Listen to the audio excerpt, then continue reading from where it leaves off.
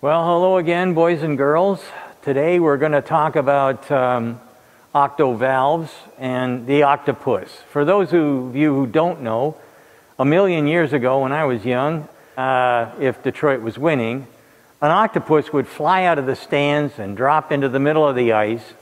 That would cause a guy to come out with a snow shovel to try and scrape it off the ice and whatnot, while the rest of us had a chance to run and grab a beer, or have a drink of beer, or try and steal someone else's beer. And that's kind of like what it was in the old days when the octopus was around. But now we have the octovalve. And so today what I'm going to do is I'm going to talk to you a little bit about the octovalve.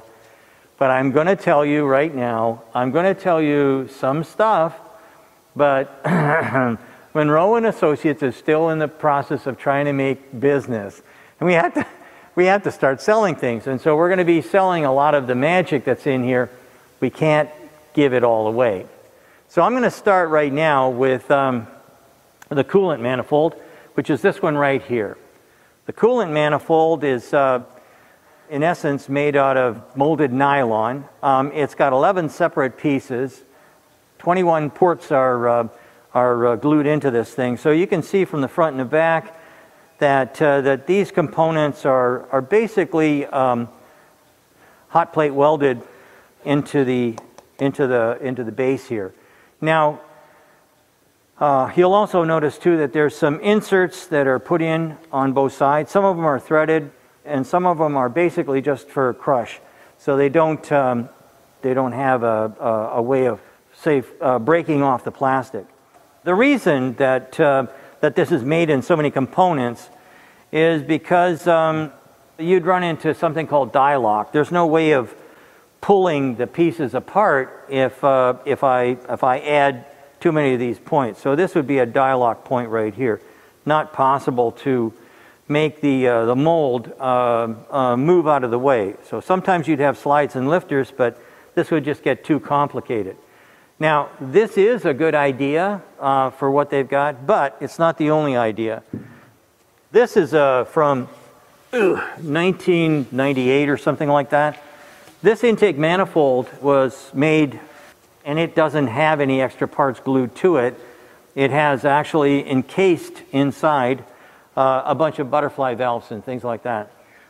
This process is good for low volume, and it's called Lost Core technology. This product right here, it won the Plastics Award in 1999. This was a BMW product that we worked on. So this could be done the same way, but the volumes on this I think are much higher than the volumes that were on that V6 engine. So let's go over here a little bit and look at the octovalve itself.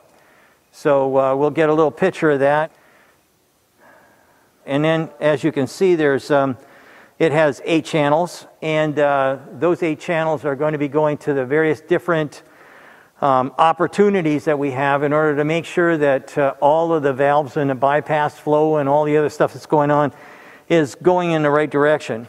So underneath the little emblem here is a 4-position stepper motor, and this stepper motor will move and shift depending on what load or what action the coolant system is calling for. The little valve here is like genius. I really wish that more people would take a look at how to take a whole bunch of functions and turn it into one. So let's move over here a little bit to what I think is on Elon's desk at home. At least that's what he said. This is the base manifold, the aluminum manifold. And the aluminum manifold has a bunch of pieces inside, like in this bag here. And in essence, what this is doing is it's shifting the position or the flow characteristics to the various different parts of the cooling system. And this is, I believe, made out of a semi-solid forged component. So semi-solid forging means like the aluminum is the consistency of butter, like semi-hard butter. And you put it in and put it into a mold and whack, and now you make it look like, I don't know, Elvis or something. This one is doing the same sort of a thing, only difference is this is using semi-solid aluminum. And I can cut it with a butter knife, but it will retain its shape. When you whack it inside of a forging operation, you'll get these absolutely wonderful characteristics here. And you can see that the backside has a plate that's put on. That plate then is braze welded to the backside of the semi-solid casting. It gives you a nice finish, and then of course on top of that you've got a couple of other pieces that are welded in place at a later time. But one of the other things that's kind of cool is the use of EDM, electric discharge machines, to cut these different shapes out so that the manifold itself can breathe. It has to move because as things get hot or cold, and you could have a combination of hot and cold inside this unit, they have to be able to move around a little bit so that they don't break free or, worse yet, cause leaks. So I really do like the fact that they've used a semi-solid forging. This is an excellent way to manufacture a product that isn't going to have porosity and will not give you failures in the future. The other thing that's cool about it is this is machined accurately enough so that when the plastic manifold goes over the top, sliding that in is going to be no problem whatsoever. Everything is going to fit like a glove, and you're probably not going to get any leaks. This is a really good idea. So let's look a little bit as to how these things actually fit together. So if we take these two components and we lay the aluminum part over the top of the plastic part, it's like those two little bumps at the top here are like little goalposts, and if I can make them slide in, they fit together something like that. So now from here you'd have the ports coming out of the aluminum case, going to wherever they need to go to, and you also can access the plastic case. This is a really compact, great way to put things together. I'm very, very intrigued and really excited about this product. That's why I think we need to try and sell this report a little early for those people, especially the tier 1 and 2 suppliers that might be getting into manufacturing something similar to this for one of the other OEMs. So also, this is the accumulator, and the accumulator we've already talked about before. It is also brazed on, and this is the one where we've noticed that they're using friction stir welding. So this is a pretty good desk ornament, I guess, but there's also the two other components that would be going on. This is the chiller assembly here, and you can actually see it labeled on there. And and over here you can see that this is the LCC assembly.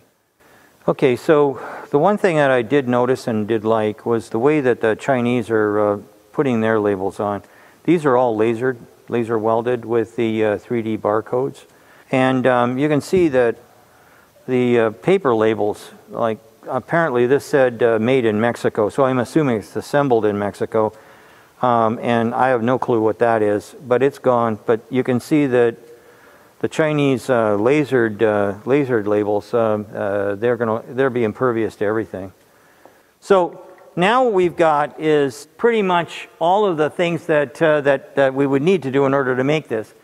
But there is something that I think we should be talking about, and that's the way this was designed. This is different. This is more like what I would expect to see on a fuel system for jet engines or transmission type of a design.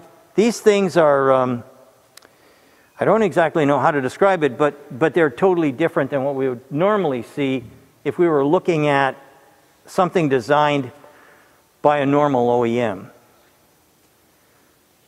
So I think that this is one of the better parts of the car.